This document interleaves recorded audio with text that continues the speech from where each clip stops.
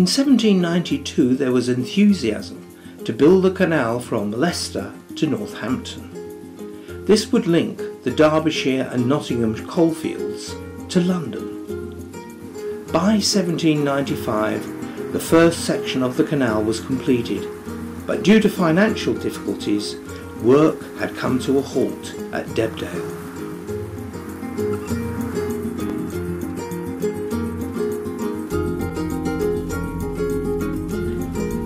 The original plan had been to take the canal through Foxton, Market Harborough and on to Northampton.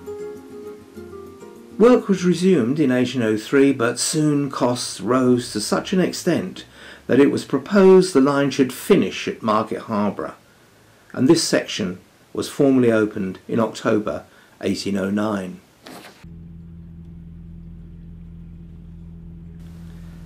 The Grand Junction Company became interested in completing the link to the Grand Junction Canal, and in 1808 they looked at plans previously put forward by the renowned canal engineers James Barnes and Thomas Telford. Telford suggested taking the canal on through Market Harborough and crossing the Welland Valley by an aqueduct.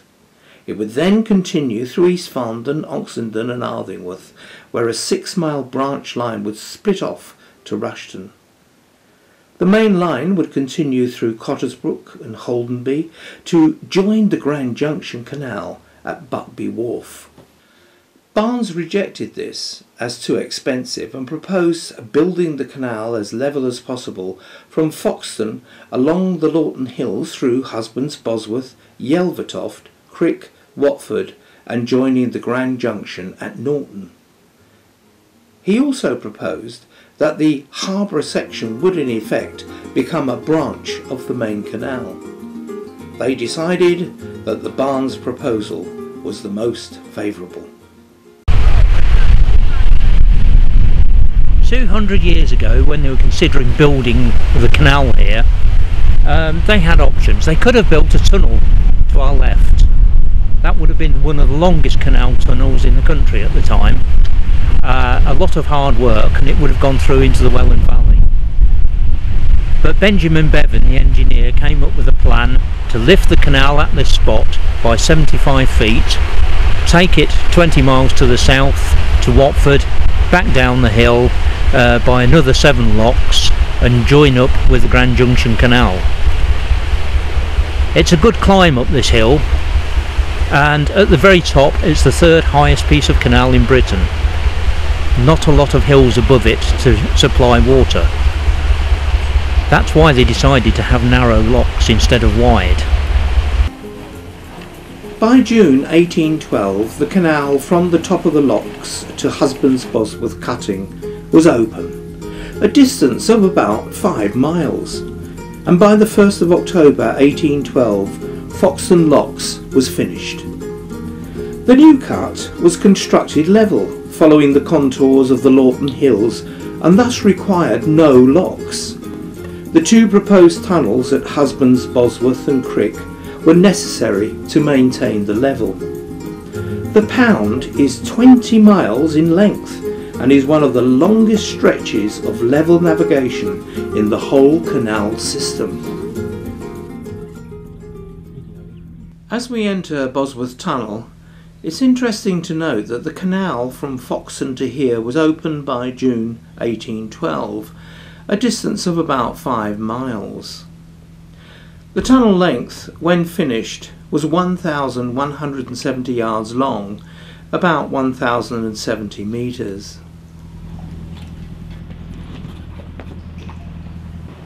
The bright hues of the brickwork reflect the local red clays from which the bricks were made. Bricks were imported by a canal boat, probably from Market Harborough, as well as being made at Foxton. It's estimated that from 1811 some 350 men were working on the project. 8 shafts were used during its construction, and the brickwork was completed on the 29th of April 1813. Despite this, the tunnel has no ventilation shafts. The work on the tunnel experienced some problems as efforts were made to clear water from the middle 3 working shafts. Eventually, a steam engine had to be purchased to pump the water out.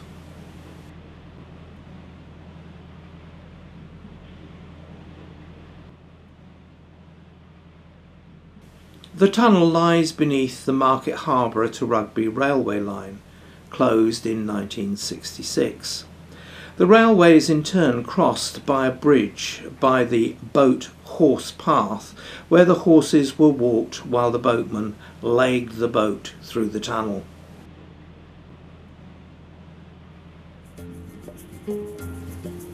The canal bypasses the village of Husbands Bosworth, after which the tunnel was named.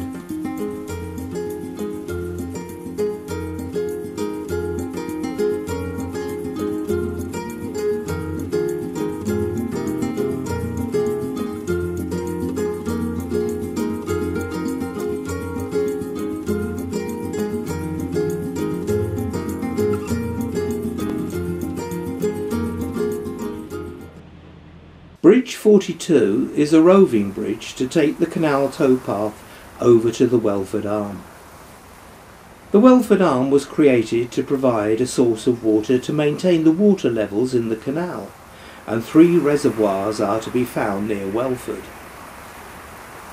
While the main canal continues on its way to Norton, over 15 miles away, we shall travel up the Welford Arm, a 1 3/4 mile journey.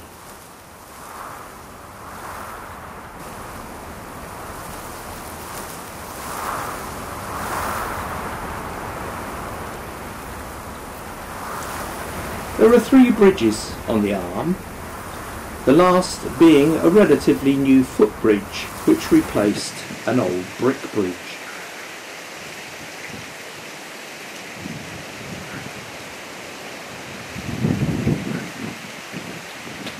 The nearby Welford Lock raises the canal to the short pound into Welford Wharf and the marina.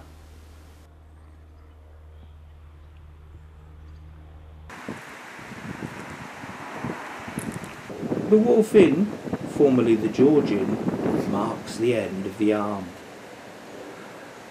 Across the road and up the hill lies one of 3 reservoirs, Welford, Naseby and Sulby, which feed the canal. When water is needed, a paddle gate is opened and water gushes down the hill into the Arm and ultimately into the main canal.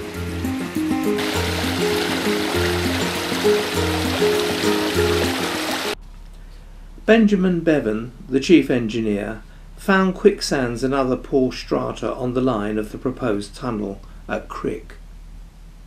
This caused the original line to be abandoned, and a revised route ran to the east of the village. Unfortunately, a tragedy occurred when a man was killed by a fall down a shaft, which also had the effect of delaying the work on the tunnel. The tunnel was finally completed in July 1814. It was 1,528 yards long, about 1,400 metres, and because of the dripping water is known as a wet tunnel.